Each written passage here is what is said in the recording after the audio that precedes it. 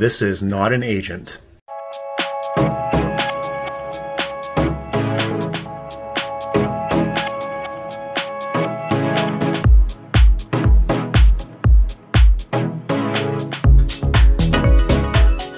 I am not an investment advisor. Please consult your financial advisor before making any financial decisions.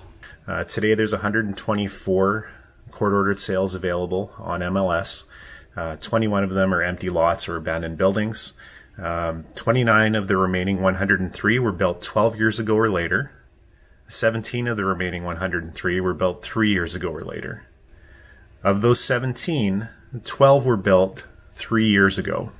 42 of the 103 were listed under $700,000. 56 of the 103 are under $1 million. So who's buying in this price range?